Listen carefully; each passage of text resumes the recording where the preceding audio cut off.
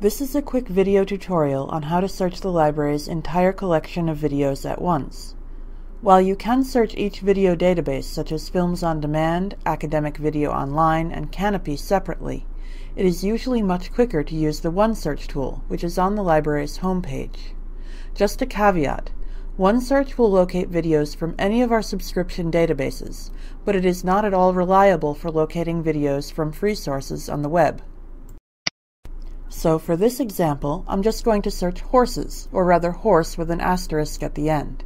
Just like searching for text sources, you can search using Boolean operators here.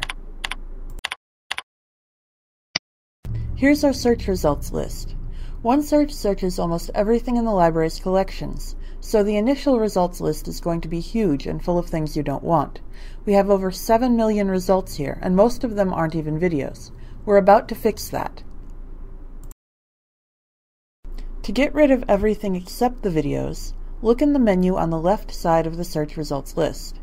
In that left side menu, go to Source Types and click Show More to expand the list of source types.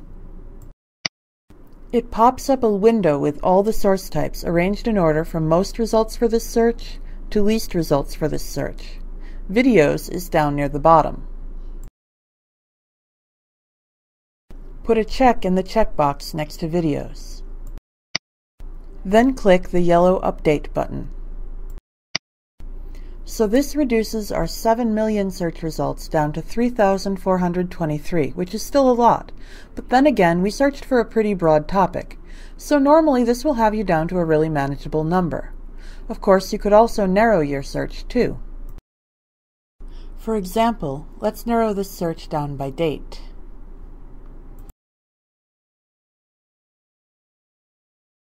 On the left side menu, there's a date range option that by default is set from the publication date of the earliest search result to the present. In this case, the earliest search result is 1898. That's unusual for videos. It's probably one of the first films ever recorded.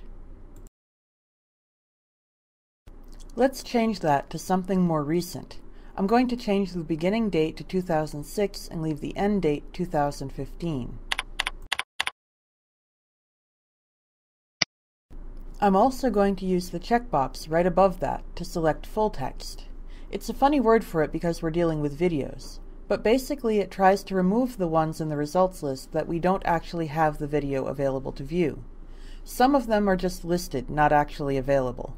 This option doesn't get rid of all of them reliably, but it does get rid of most of them. Now you can see that narrowing the date range and selecting full text reduced our list of search results down to 381. Now let's look at how to view the videos you found. We'll check out the first one, which is Man and Horse. Notice that the icon says ebook. Ignore that. It's a video, and you can tell because there's a View Video link in bold. When we clicked on the title, we got the item record. This is where you can find citation information for the video. When you want to see the video, this part is not at all intuitive. The thing you need to click is called Retrieve Catalog Item. This doesn't look promising, it just took you to the library's catalog, but look over on the right. Click View Video. It opens in a new window. And here it is. Incidentally, if you want to link to this video, the permalink information is at the bottom of this page. Let's look at a video from one of the library's other databases. We'll look at search result number 5, The Last Wild Horse. Here's the item record with the citation information that you'll need. Unfortunately, videos from this database don't have the link to access the video in the item record. You have to click back to the results list for that. Here it is, the bold blue text that says, "Click here to access video." And it opens right up. The permalink for the video is right here on the page.